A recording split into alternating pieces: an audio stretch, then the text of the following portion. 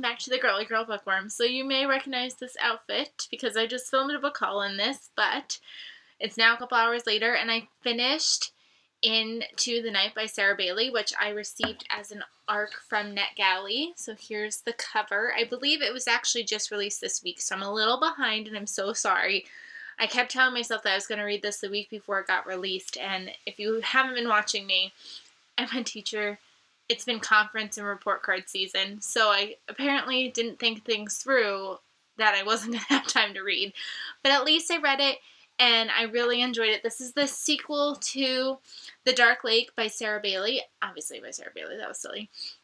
I got this book from Book of the Month last year, and I just read it a couple months ago, so when I knew that there was a sequel coming out, I knew I just had to read it, so I requested it from NetGalley, and I was so, and I was so lucky to receive it.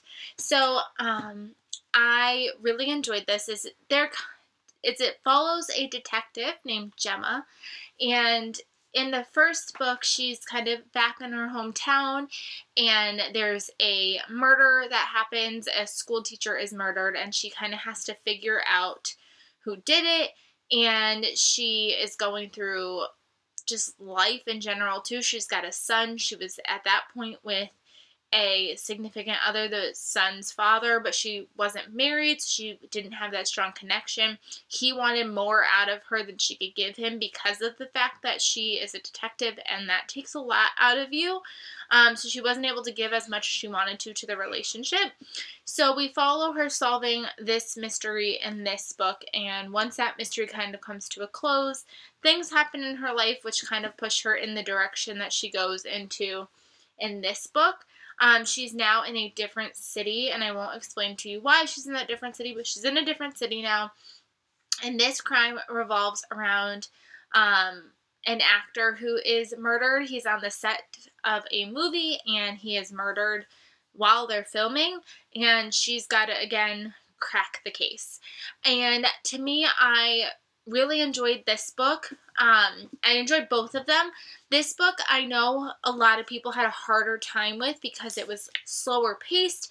It's not one of those mysteries that like pushes you to like keep going. It kind of develops slowly over time. So if you're not in the mood for a slower mystery, it could take you by surprise and make you like not interested.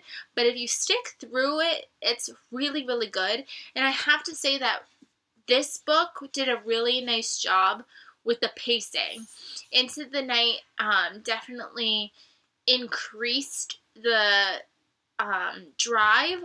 I read this all today in one sitting, not in one sitting. I had to break it up because we had errands to run, but I read the first 50% this morning, went to Target, ran my errands, came home, and I was able to power through the other 50%.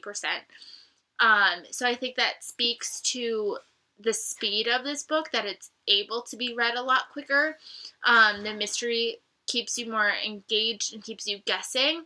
I think the whole Hollywood nature of it really keeps it energized, versus this one was kind of just a local story. But either way, I really enjoyed it, and I really like the development that Gemma is kind of going through. I'm hoping with a third book, we'll really finally see Gemma kind of learning from mistakes a little bit more. She goes through a lot in this book, which leads her to make some really weird decisions that I wasn't thrilled about in Into the Night. So I'm hoping that she finally can find herself in the next book. I don't know how many books are planned for this series, but I just felt like I wanted more of that connection. Like, I knew that the mystery wasn't obviously going to continue from one book to the other, but I was hoping her development, her character development was going to be a little bit different. There's another character that she's involved with in this book that I was also expecting to be in this book, and he wasn't really there. So in some ways, the books felt very separate. Like, I could read this or I could read this one, and it really didn't matter if I read both. So I would have liked that to be I would have liked the connection a little bit more. And like I said, I wish she could develop a little bit faster for I believe she's like 33. I just felt like she could be making better life decisions. I don't know how to say things without spoiling it. Like I said, it is the sequel. It can be read alone, but I don't want to spoil it for anybody who is interested in reading it from the get-go. But what I have to say is if you like the Camorran Strike series by J.K. Rowling, if you like those types of books where you can kind of follow the same detective throughout and different cases in each book, I think that you would really like this series. So I definitely recommend that you check it out because I am ready for book 3 already. I know book 3 is not probably going to be for a while. I don't even know if it's announced. I don't even know if it's planned. But I'm ready for another mystery to be solved by her because they are rather engaging.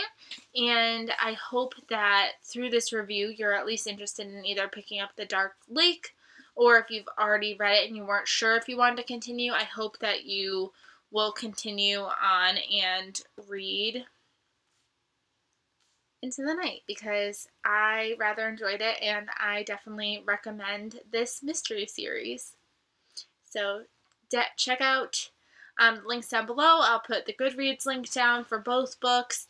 And I will put my link to my blog down below where I will put a completely written review for this book also on my blog. So definitely go check it out. And I will see you guys really, really soon. Bye, everybody.